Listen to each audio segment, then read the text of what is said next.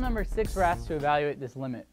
Now what we need to do to solve this problem is recognize that this limit is in the exact form of our limit definition of the derivative. Remember that formula is the following. We always take the limit as h approaches 0 of f of x plus h minus f of x all over h. So you can see this problem that we were given lines up exactly with this formula. So remember that the limit definition of the derivative, this is the way of finding the derivative using the limit definition, which simplifies to our other derivative rules that are easier: power rule, product rule, chain rule.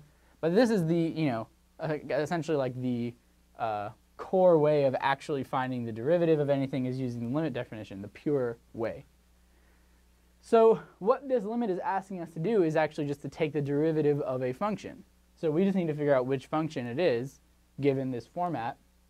Should be pretty clear from writing these two right on top of each other like this, that the function that's being applied in our problem is the 5th root of x, because here we're doing the 5th root of x plus h, here we're doing the 5th root of x.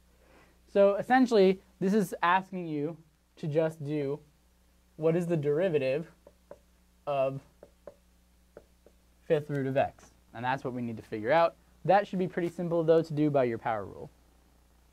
So remember that 5th root of x can be written as x to the 1/5 power, and to do that derivative, we can just do our power rule. So our derivative would be bring the power down, lower the power by 1, which would give us negative 4/5. And we can write that a little bit simpler and bring the negative power down to the denominator and write it as 1 over 5 times x to the 4/5. So that's the derivative of x to the 1/5, and that's actually just what this limit was asking us to do in the first place.